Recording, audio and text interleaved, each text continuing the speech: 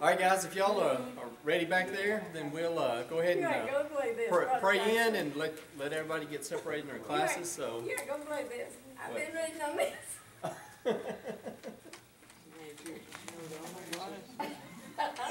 Oh, man. It's not anything major. All right, so if you will, please join with me. Let's go, Lord, in prayer and just thank Him for this day and this opportunity we have to get gather together and just learn of Him and just grow in our love and understanding of who He is. Just let's go, Lord, in prayer. Great Heavenly Father, Lord, we are thankful for being able to gather together once again today, Father. Lord, we thank You for this blessed day that You've given us, Lord, and the breath and the strength we've had and the guidance and protection that You've provided to allow us to make it through it to this point, Father. Lord, I just pray as we separate into our classes, Father, I just ask that Your anointing and Your Holy Spirit, Father, be at work in us, Father. We thank You for the word that we have tonight, Lord, and just ask that You would touch our hearts today, Father. Help us to examine ourselves. Lord, grow us in wisdom and understanding of the greatness and the goodness of our glorious God.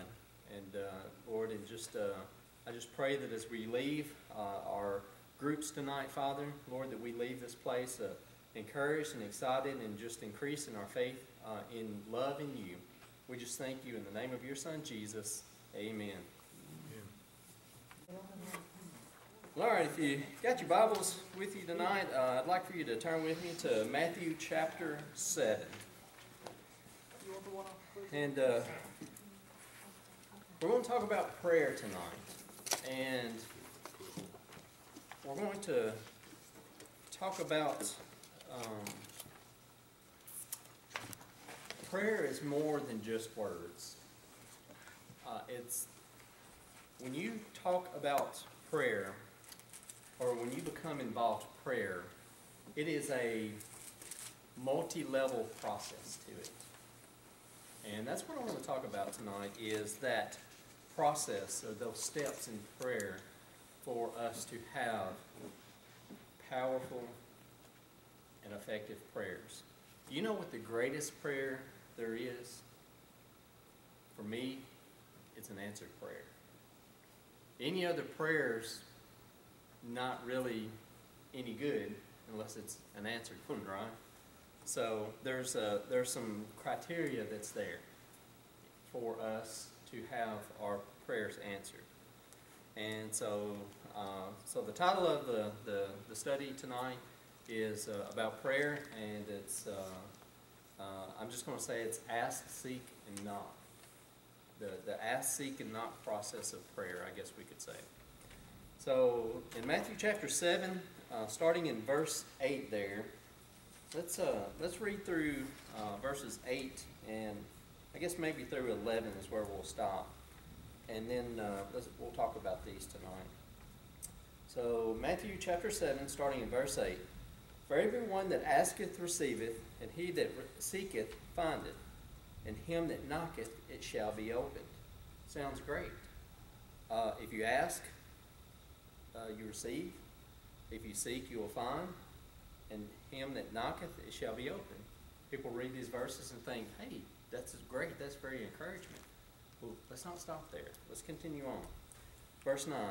For what man is there of you whom his son asks bread, he will give him a stone? Or if he ask a fish, he will give him a serpent? If ye then, being evil, know how to give good gifts unto your children, how much more shall your Father in heaven give good things to them that ask Him? So, when I read these verses, what comes to my mind is God loves us, and He wants to give us what we're asking for. He wants to give us what we're asking for if what we're asking for is good for us to have. Let's go, Lord, in prayer. Father in heaven, Lord, we know, Lord, and we stand solid confirmation, Father, that You are indeed a good, good Father, Lord, who does give great gifts to Your children. Father, we know that it's Your heart's desire to grant blessings and answered prayers to those that ask of You, Father. But Lord, we understand, Father, Lord, that it's just not all prayers, Father, Lord, that get answered. Lord, and we understand that there's good reason for some prayers not getting answered. So, Lord, I just pray that as we look into those criteria and those circumstances and those conditions, Father, Lord, that we need to understand, that we need to have, Father, for you to be able to answer our prayers. Lord, that it would help us in our prayer life with you. Lord, it would help us to come to you in the right spirit, in the right manner, with the right requests, Father. Lord, that you might be able to grant upon your children whom you love very much the blessings of answered prayers for what they might be seeking. I just thank you in the name of your Son, Jesus. Amen. So, in starting out, I want to ask the question, is there something specific that you have ever needed or maybe now need God to do in your life? And it may not even be in your life. You may have a need for maybe someone else. Let's say maybe a family member that you know isn't saved, that your heart pours out for. Maybe it's somebody in your family that you pray for in regardless to their salvation or something. So, again, looking at this verse, Matthew chapter 7, verse 8, for everyone that asketh receiveth, and he that seeketh findeth, and to him that knocketh it shall be open.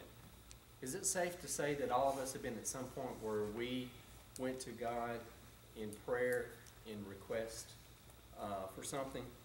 It's something that specific that we needed God to do for us or on our behalf. And it may not be a specific thing you're needing. It may be just questions about your life or what's going on in your life or the direction of life or anything like that. And I had mentioned this to somebody, I believe it was at work, and we were talking about what's going on in the world right now and things. And he asked me, he said, is it wrong to question God? And the first thing that came to my mind that I told him, it says, it's not wrong to ask God questions, but I don't think it's right to question God. There's a big difference there. And it's okay to say, God, what's happening here? Or, to have that wonder, you don't understand what's going on, or you don't understand what God's doing in a circumstance, and you simply ask him, God, what's going on here? Or again, here he comes. He's answering. That's right. Is there, as I mentioned, and I noted here, is there someone in your life that desperately needs God, that you've gone to God for? Have you tried to talk to God about something? It seems that you just can't seem to get an answer from him. You may be praying and asking God about something, but it just seems like you're not getting a response from God about it. And that's why I wanted to take a look at these verses here, because Matthew 7 here gives us a good outline for how our conversations with God should go. And again, it says, for everyone that asks receives, one who seeks finds, and one who knocks at the door will be open. In 9 through 11, what man is there of you, whom is the son ask bread, will he give him a stone? Or if he ask a fish, will he give him a serpent? This is out of the NIV here.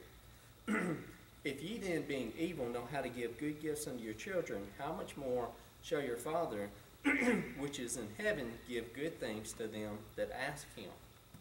And so I gave another little translation there to kind of try to understand the reading there. I've got one more translation here. This is from the Message. And the Message isn't a translation that I would use for studies, but a lot of times I like how the translation of the Messages, when it's in the correct context, helps to kind of give us the country boy translation of what the verses are saying, I guess I would say. So this is what it says in the Message. It says, don't bargain with God, be direct. Ask for what you need. This isn't a cat and mouse hide and seek game we're in. So in other words, it isn't like you got to try to figure out what you got to do with God in order to get your answered prayer, or you got to figure out the puzzle in order to get the prize of an answered prayer. It's not that kind of cat and mouse hide and seek game with God. If your child asks for bread, do you trick him with sawdust? If your kid, do you play those kind of? We don't play those kind of jokes on our own children. Or he goes on to say, if he asks a fish, do you scare him with a live snake on his plate? As bad as you are, you wouldn't think of such a thing. You're at least decent to your own children, so don't you think the God who conceived you in love will be even better? So ultimately, even if us, in our sinful nature and our tendency to do evil and wicked things, we generally are good to our children because we love our children. And if God, who is perfect in love, and we are his children born out of his love, would he not be even more, not only capable, but willing and wanting to give us what we would ask? And so I say all that to say this, that God does and will answer our prayers. He does and he will answer our prayers.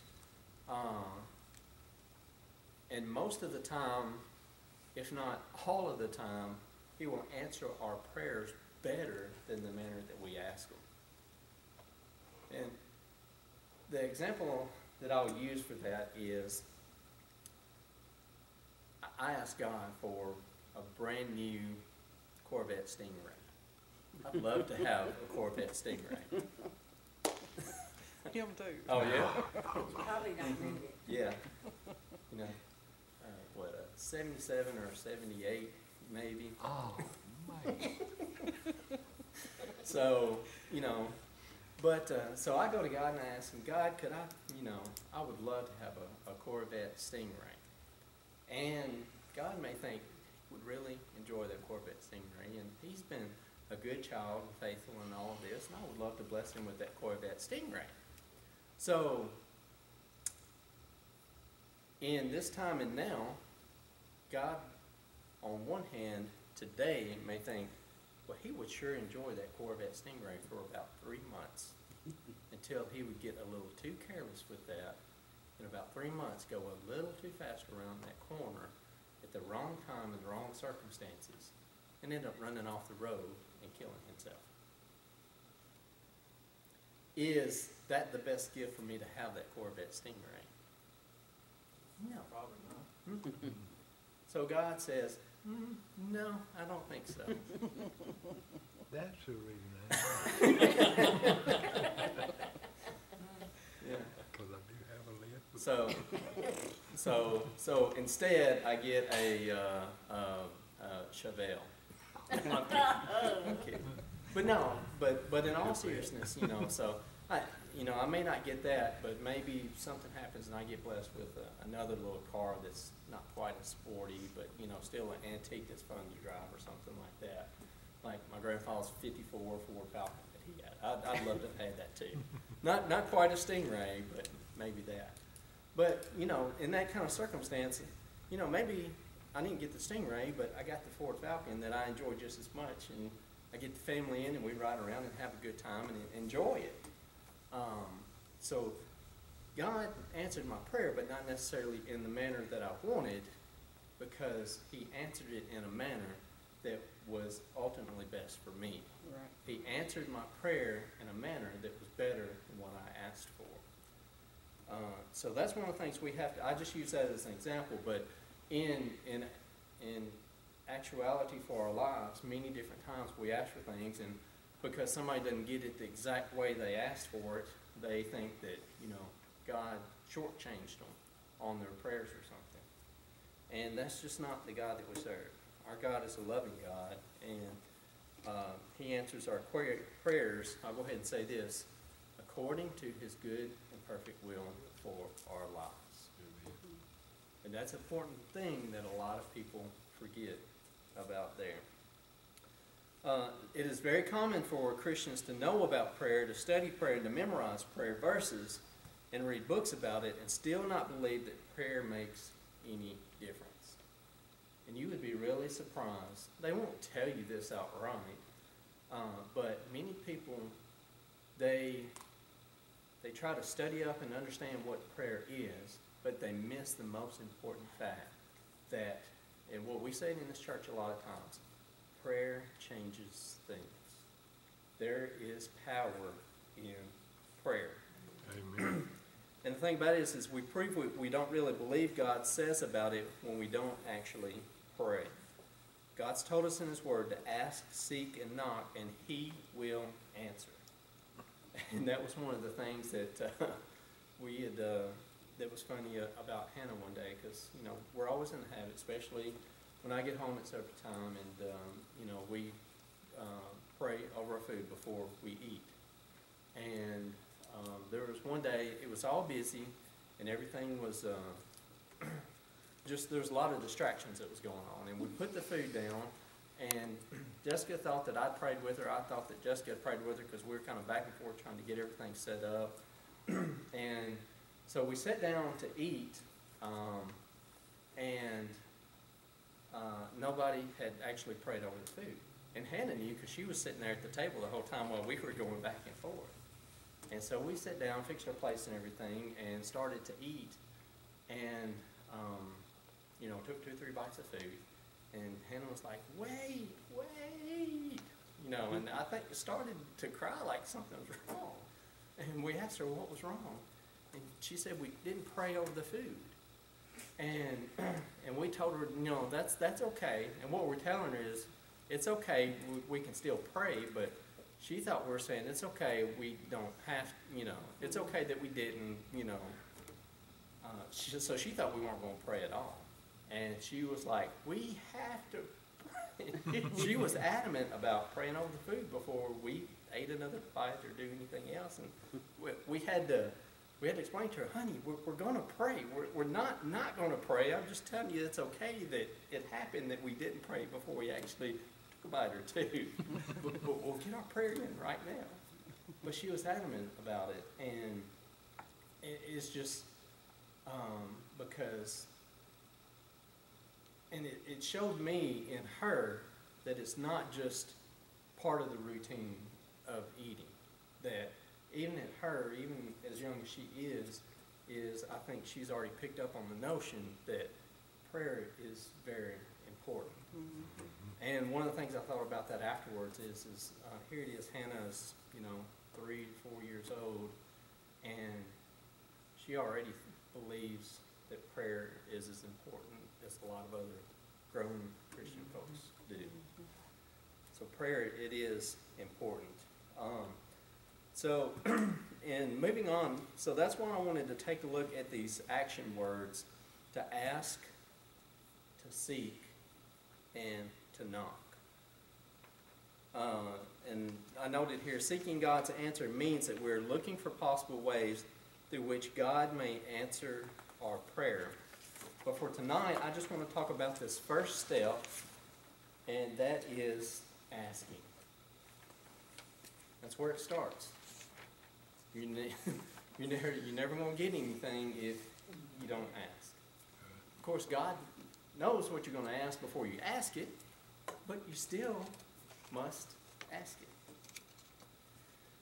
So like I mentioned, prayer changes things, but it changes things both in the physical and the spiritual realm when you ask according to God's guidelines. That's what I was talking about when I said criteria and things like that. There are particular guidelines that we must meet in order for God to answer our prayers. If we want God to answer our prayers like we want, then we have to ask our prayers in the right manner, in the right way.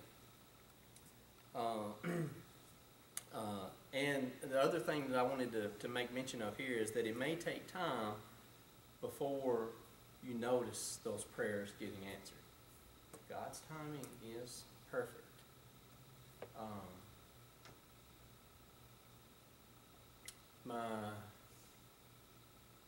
Unlike my GPS, I will say, How many of you used a GPS before? You know, where it tells you where to go, when to turn, and things like that. Well, my GPS once, wasn't too long ago, I was really trusting it because I had no idea where I was at. So I was driving down this road, and it, you know, so it would say, you know, veer right at the next Y or something like that. Or, you know, get in the right-hand lane to take exit in 2 miles or something like that. I mean, it was really getting detailed on everything. So, I mean, as soon as I heard it, I was taking action and doing exactly what it told me. Because I was in a lot of traffic, and if I didn't take the opportunity as soon as I had it, I was going to miss it. And how many of you know that going down the interstate and stuff, if you miss your turn off, you may be messed up for several miles. Mm-hmm. So unless you wait till nobody's coming and you try to hit that. No, I'm kidding. Don't do that. Don't do that. But anyway, so I was taking every action that it said. And then all of a sudden it told me to turn right. It told me so many feet coming up to turn, but then when you actually get there, it'll tell you again to actually do that step. Well, I don't know what happened to it, but it told me to turn right, and there was no road there for me to turn. And I was so used to doing what it said, as soon as I heard it, I almost, you know, pulled the steering wheel before I thought, hey, you know, I'm going to end up in a cornfield here. And so if I would have followed the timing of that GPS, I would have been in a lot of trouble. And that's the thing about it is with God, is God will give us the answer when it's the right time for us to have that answer for it. So again, we know that God's timing is perfect. But, again, the first step is to ask God, to bring before God what it is that we request of Him. And here's where we really need to evaluate what it is that we're asking. And I want to point you to James chapter 4, verses 2 and 3 to help get some better understanding of how it is that we must ask. James chapter 4, verses 2 and 3. I think it gives us a really good clarification on some important criteria for our prayers, for whatever it is that we may be going to God and asking of God for them to be answered. So in James chapter 4, verses 2 and 3, it says this: Ye lust and have not, ye kill and desire to have and cannot obtain. Ye fight and war, yet ye have not, because ye ask not. And this is so true. I see people trampling over other people to get things that they want to get by their own means, and they still can't get what they're wanting because they don't simply go to God and ask for it. And sometimes one of the reasons why they don't go to God and ask for it is because they know that what they're asking for, they're never going to get from God. How is it that somebody would know that they're not going to get what they're asking God for? They don't even bother praying to God and asking Him for whatever it is that they are wanting because they know they're not going to get it from Him. Why do you think they would have that mentality? Because they know it's out of His will. Right. The next verse here, I think, gives us an answer to that. Ye ask and receive not, because ye ask amiss, that ye may consume it upon your lusts. That's why I don't bother asking God for that Corvette Stingray, because I know it's not.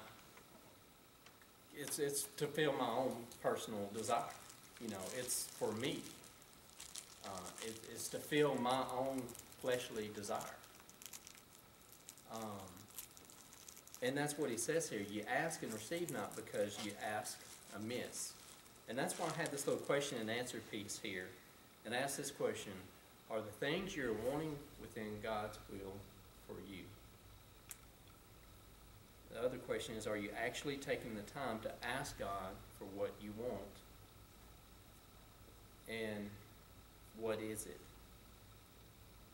And then after answering those questions, I wanted to steer you to John chapter 4, verses 13 and 14 that says this, "And whatever you shall ask in my name, that will I do, that the Father may be glorified in the Son. If ye ask anything in my name, I will do it." And this is another important factor in there.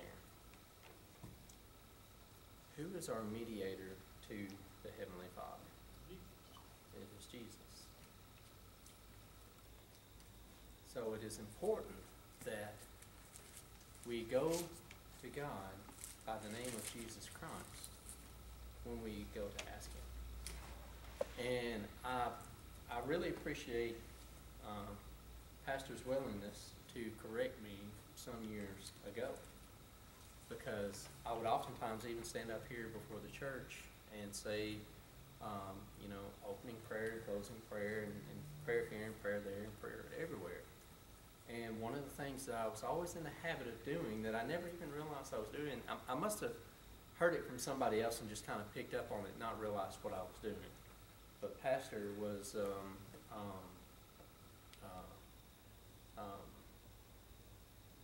loving enough to come to me to correct me on what I was doing. And I would say, let's go, Lord, in prayer. Dear God, we love you and we thank you for this day. In God's name we pray. Amen. And that's what I would say. In God's name we pray. And this is the very thing that the pastor was teaching me, is how it is important that it is by the name of Jesus that we come before God. And that's what it's saying here in verses 13 and 14. "Whatsoever you shall ask in my name, that will I do, that the Father may be glorified in the Son. If you shall ask anything in my name, I will do it." So when we ask in Jesus' name, Jesus is going to answer that prayer in a manner that would bring glory to the Heavenly Father. And I'm okay with that. I would much rather God answer my prayer in a manner that God would get the glory for it. And that's kind of the attitude that we need to have whenever we bring our prayers before God. And I know for me personally, that's one of the things that I try to do to examine myself whenever I have a prayer request to lay before God. Is this that I'm praying for, is there some way that I see that this is going to glorify the Father? And what that does a lot of times is because I don't know. In my feeble little mind, I can try to reason how it may glorify God, but I don't know for sure.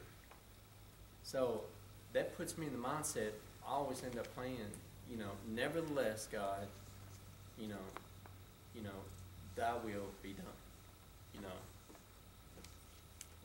God, if it's your will, please let, for example, healing.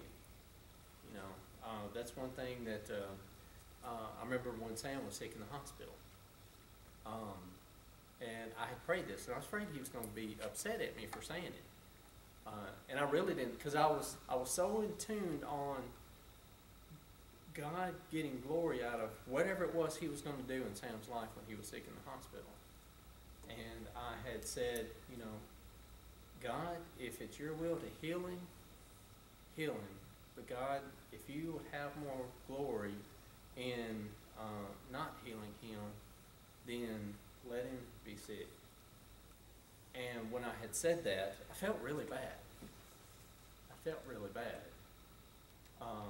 But then Sam, after that, had said that, what was it that he had said? I'm trying to remember what he said. Well, whatever it was he would said, he had told me that something about it's always better, that God's will is always going to be for the best, no matter how it happens. And he was absolutely right. and that's true. And it takes a really faithful, loving man of God to be able to say that. And I think that's why I was able to say that, because, I believe that Sam really does love the Lord, and he really has his complete faith and trust in him. And I've said that in other times, God heal them, but your will, if it's according to your will, that's what I say a lot of times. If it's according to your will, Father, heal them, save them, do whatever else. Because my mindset is I want Jesus to operate in my prayer request in a manner that it will bring glory to God. Because that's ultimately what it's all about. If you want your prayer answered, have that kind of mentality. Because that is one of the criteria that we see here, that Jesus is going to, of how Jesus is going to operate in your prayer requests. He's going to operate in a manner that will bring glory to the Heavenly Father. So that leads me to this question. According to these verses in John, what is the prerequisites for your asking? One, when we ask, we should ask in Jesus' name, right? And Jesus will operate in a manner that would bring glory to the Father. Another important verse when it comes to how this process of us asking is John chapter 16 and verse 24. Hereto had ye asked nothing in my name, ask, and you shall receive, that your joy may be full. And this is the verse that Pastor actually showed me when he was teaching me about, it's in the name of Jesus that we pray, not the name of God. And another way I wanted to share with you in a different translation, again looking at the Message, says it this way. This is what I want you to do. Ask the Father for whatever is in keeping with the things I've revealed to you. Ask in my name, according to my will, and he'll most certainly give it to you. Your joy will be a river overflowing its banks. So again, looking at these verses, according to this verse, what would be the outcome of our asking if we ask in the right manner and in the right way? It'll be answered. It will be answered. And that's one of the things I think Jesus does that we get frustrated about, not knowing that it's actually for our good, is that it's almost impossible for me to ask in the right way. Sometimes. I may have good intentions, and I may think through it and try to think of how to ask rightly whatever it is that I request of God. But I don't know the beginning from the end. But God does. But the Lord does. And I think that's where Jesus comes in as such a wonderful mediator between us and the Father. That's why I'm happy to go to Jesus with my prayer requests. Because Jesus is a good tweaker. He'll take your requests and he'll tweak them and make them to where they line up with God's will. And they line up with how that prayer request will be answered and bring glory to the Heavenly Father. And whenever he does that, some people see their prayer get answered just a little bit differently sometimes. They're like, I asked for this, and I got that. Instead of saying, God, you answered my prayer. It wasn't the way that I was expecting, but because I see that you did answer it, obviously you answered it in a better way than I asked. God's not going to give you worse than what you asked for. Going back to those first verses, if your child asks for a fish, do you give them a snake on the plate?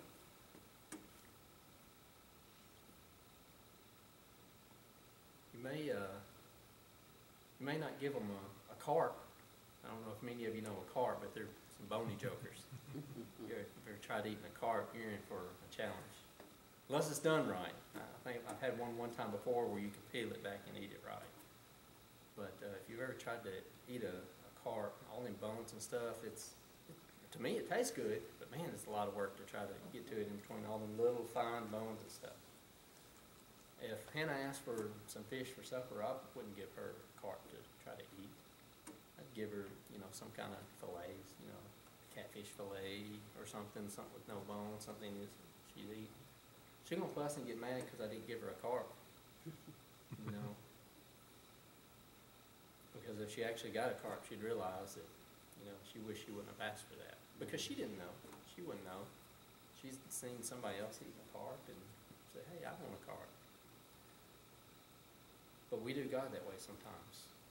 We ask for a carp, but He gives us something a little that it's a little easier to eat and may even taste a little better. But because we didn't get exactly what we asked of Him, we think that God shortchanged us. But again, like I said, God loves us more than we love our own children. That's what it says.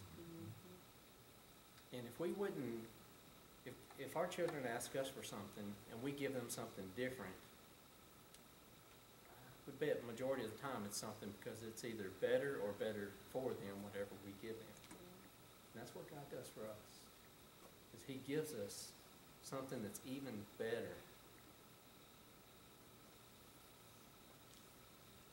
He gives, how's the scripture? Exceedingly abundantly more than we could ever think or ask. So again, looking at this, that's when it comes to prayer, that's kind of our first steps.